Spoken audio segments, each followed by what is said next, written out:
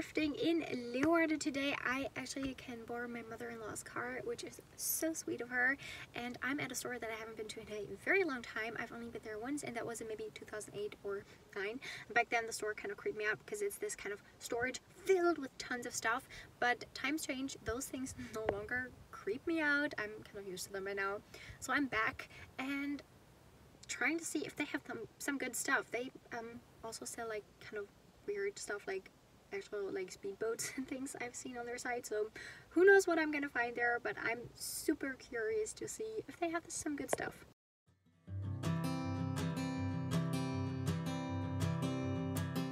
I definitely don't see a totem pole greeting me at the entrance of a Dutch thrift store every day. You're such a fragile... They have a lot of those metal ads at this store, but I felt like these weren't vintage because they just looked too good to be really old. There are also a ton of leather jackets here, and I believe they're around 15 euros a piece, which is a great price, but they had this distinct vintage leather, like smelly smell, which is so hard to get out. Don't worry about the cold just yet. The trees haven't started to shed. Just feel the summer sun. These vintage maps and historic posters were nice, but the condition was quite bad. Most of them had water damage or were torn, or both. I'm lying, and I'm lying when I say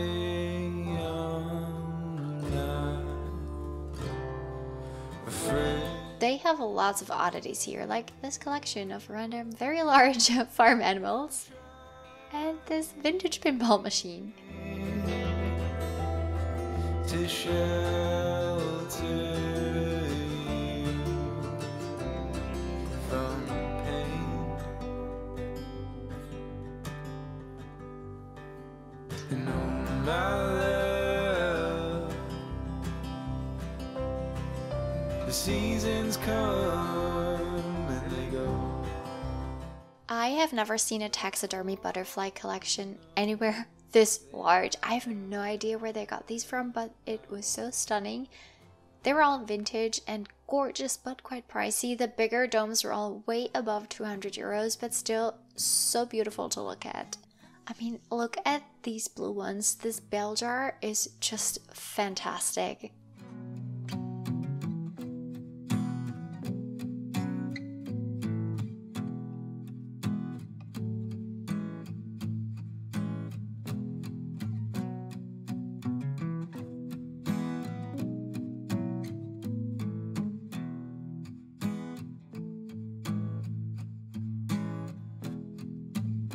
I finally found me some West German pottery. This is a nut bowl with small little bowls that usually come along with it, but the big bowl was chipped, as was this pretty fat lava pitcher vase.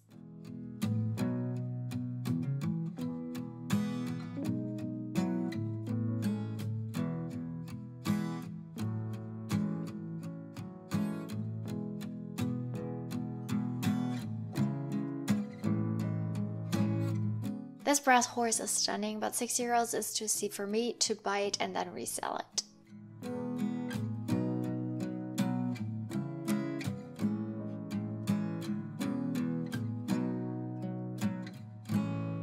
Their shelves are filled with all kinds of little odds and ends, and you really need to X-ray vision them to see and kind of grasp everything there is.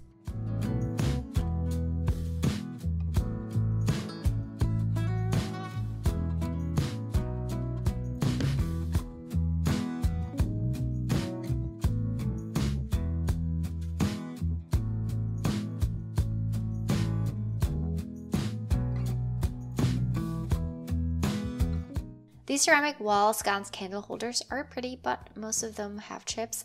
I was thinking whether to get this muted one, but ended up putting it back. This was a tourist piece from Portugal.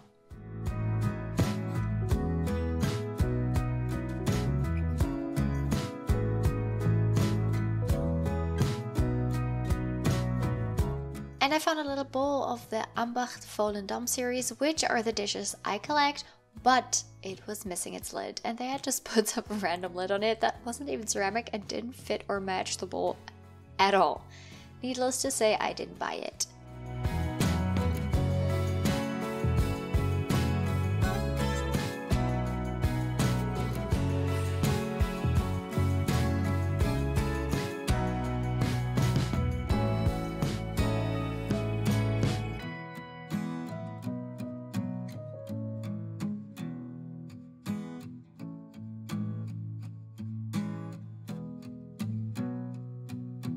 They had a couple of shelves filled with colored glass, but they slapped quite a high price tag on them, and since I didn't know 100% certain whether any of these were actual Murano, I just admired them but ended up putting them back.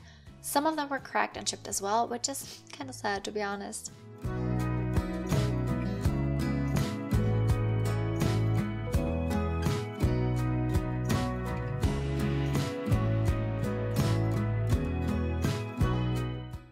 This place was super interesting. I didn't buy anything because I felt like they put a lot of higher price tags on stuff, especially things that were cracked and stuff. They still asked like 10-15 euros for them. I'm like, that's cracked and chipped and all of that. Like, just because it says West Germany or it looks like it's mouth blown doesn't mean it's still worth that much if it's so damaged. But it's definitely an experience going in there. I don't know if I'm gonna be back, to be honest. There were a couple things where I was considering like, should I get this, should I not? But honestly, I'm kind of happy that I didn't get anything there. Still heading to a few other stores. Who knows what's going to be there for me. I'm going to my favorite store. Last time I only bought like a cake server there. But who knows, maybe today is going to be my lucky day where I find all the good stuff.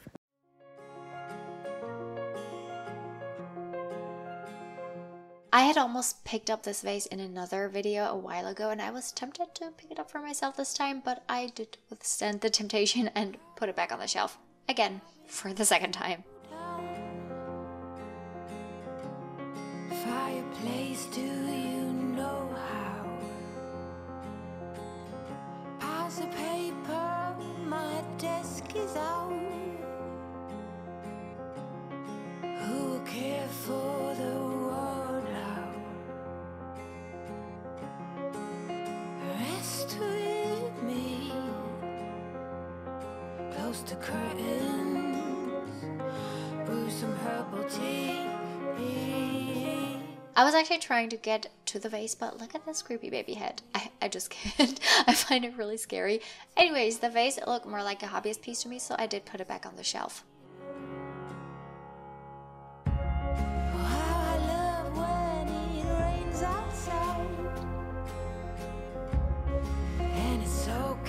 To slow the ride, discover books I forget about. This little lidded box is a pretty neat find. I did buy this, and I will tell you a little more about it in the haul portion of the video. Rest with me,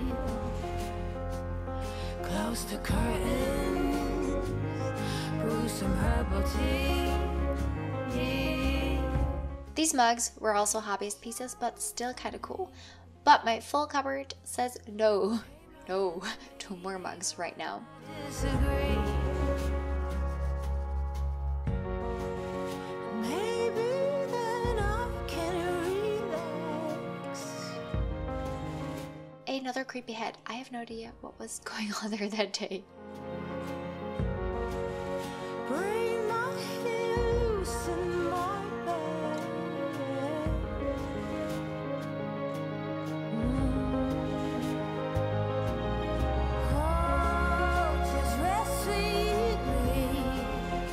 I like these types of chairs. Eventually, we do need new dining room chairs, but probably something a little bit different than this. Every time, and I mean every time I'm here, I check this wall because once I did buy a string shelf they had hanging there, and every time since then, this wall has been empty. Even when I disagree, rest with me, close to curtain. They have this whole corner of vintage nautical items there, which was pretty cool.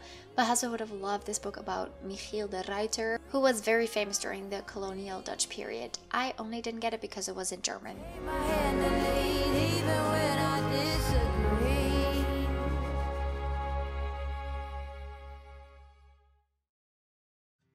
This painting was also so beautiful. I didn't get it because I wasn't sure whether this was like the 100% perfect chip painting I've been looking for.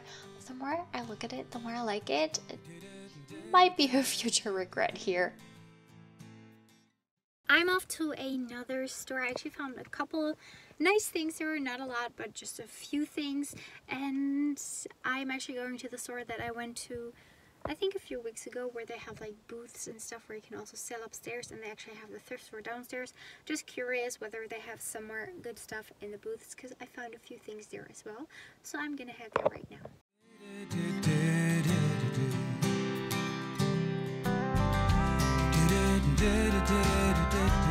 I was at this point searching for the cheap booth I was talking about because I'd only been there once. There are definitely some nice booths here, but that one is just the best, hands down. And I found it. The first thing that caught my eye was this stunning West Germany bowl, which I knew even before picking it up was made by Dummler Breiden. It did have a very visible chip though, so I ended up putting it back. Then I spotted these fondue plates in the coolest colors ever. I just needed to get these.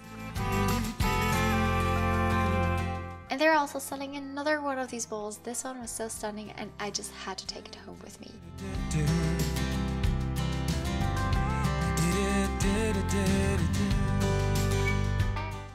And this vase, yes please, this was my Lucky Germany Pottery Day. These finds made me so happy.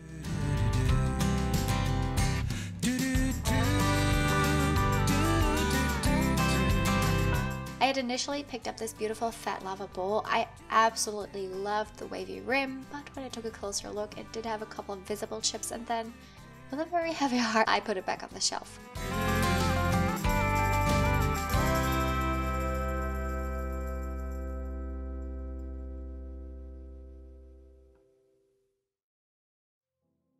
This mug was also super cool. They were asking €5, which is too much for me to resell it, but it was speckled, quite large, and had some kind of Viking ship on it.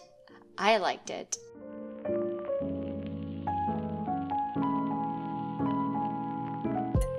This was another West Germany vase by Bai. I just love Bai. This one had a bunch of small chips around the upper rim, and that's why I did get it. Still, €5 is a very good price if you just want to buy it to keep it for yourself.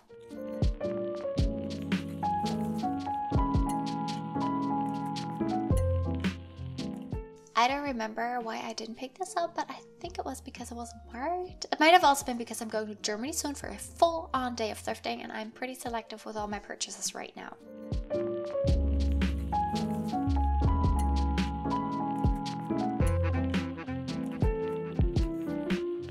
I also bought a set of fat lava serving bowls from this seller. The rest of those dishes is still here. If any of you know this pottery mark, please let me know. It should be East, possibly West German, but I haven't been able to find out what it is.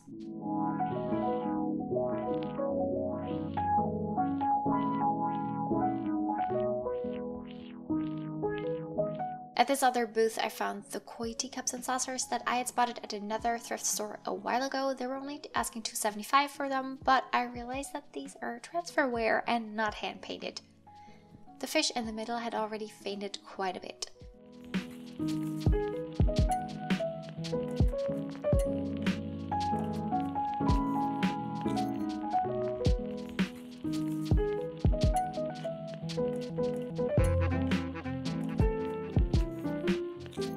I'm looking for a new living room rug. I did like the design of these, but they were just way too small.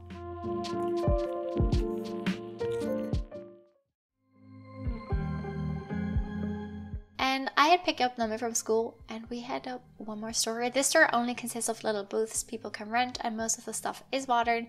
I do like to come here to look for clothing for all of us. Sometimes they do have some nice vintage items.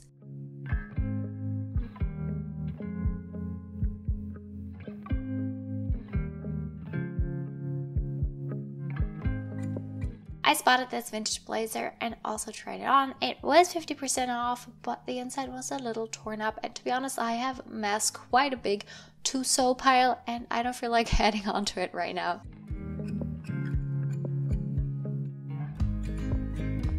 I did consider getting this pottery piece, but ended up putting it back. However, I did get something else, which I will show you later in the haul.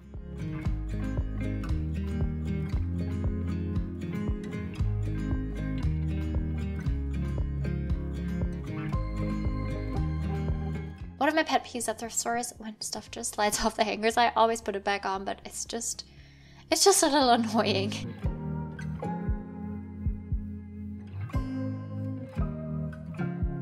This was kind of a cool set of Irish stoneware dishes. I didn't buy them because, as I said, dishes take up a lot of space.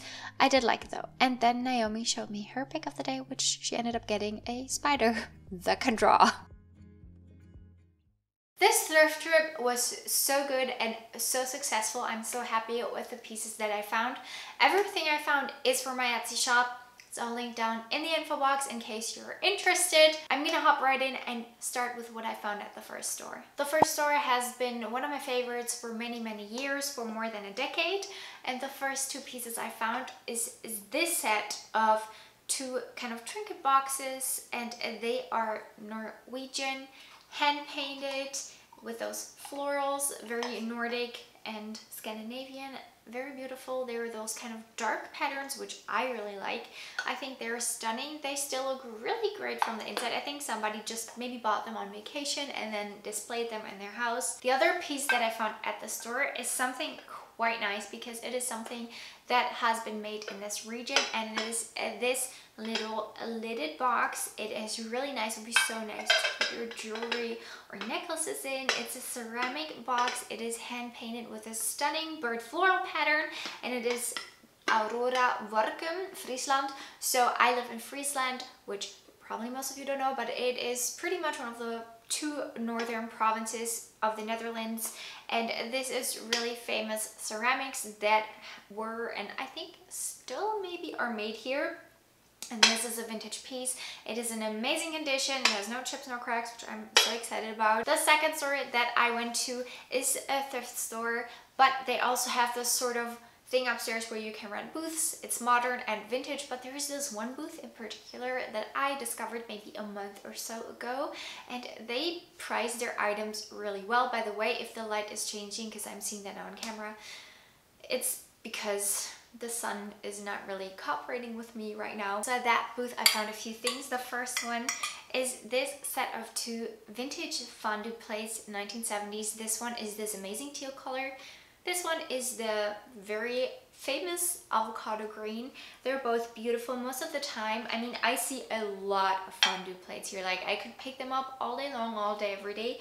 Most of them are just brown and kind of, they're just brown. And that's why I leave them there. But these ones were so cool. There was a third one. Unfortunately, that one was chipped. So I just got these two. They were €2 a piece. And I think I completely forgot to mention the price of this little box that I showed you. This one I paid €4 for. Maybe I'll also mention that. I don't know. I have terrible memory sometimes. As you all know, and these fondue plates are also West Germany. I have not been able to find out the maker yet, but the way they are marked, I am very certain that they were made there. And as you know, I am crazy about West Germany because I'm also German, but also the stuff there is just really good that they made back in the day. And the second piece that I'm showing you is a bowl, and it is this little handled bowl by Dumbler and Breiden, and I actually have the exact same one in my kitchen. I use it as a spoon rest. Mine has a different pattern because they made this style in lots of different colors and patterns.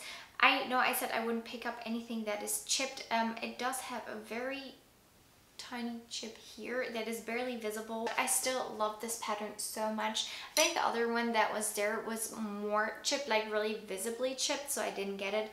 But this one I couldn't leave behind. It's teal. I don't know what's up with the teal today because that is not a very common color, but it is teal, and this beautiful burnt orange with this fat lava pattern inside. I found this. And this is a vase that is not made in West Germany, but this is East German by a company called Strela. I have a similar vase, also handled one by them as well. Mine is actually fat lava. This is not, this is just glazed, but stunning pastel colors like pastel pink and green, and then this blue accent with this kind of very abstract looking leaf. I think it's cool. It is actually marked a 985-1,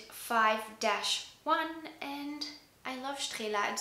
definitely my favorite East German company when it comes to ceramics. The last store I went to is not really a thrift store. It's also something where you can kind of just rent your own space and sell stuff, and pretty much 90% of everything you find there is vintage, and I didn't necessarily go there for buying stuff for my shop. I actually went there to check out some clothing for myself, which I didn't find anything, but also for my husband, which I did find some stuff, but I'm not going to show that here, and also some things for my kids. And I found this planter there, which was very much a surprise to me. This is also made in West Germany, even though it's just marked with a number. I know that these are made in West Germany.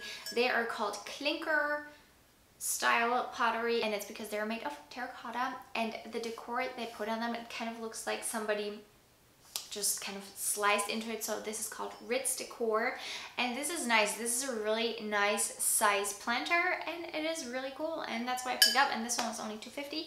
As I said, everything I'm showing today is gonna go into my shop. If you like this video, make sure to check out these ones here on the side, because I post videos about thrifting and secondhand finds every single Tuesday.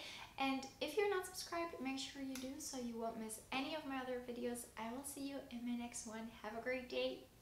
Bye!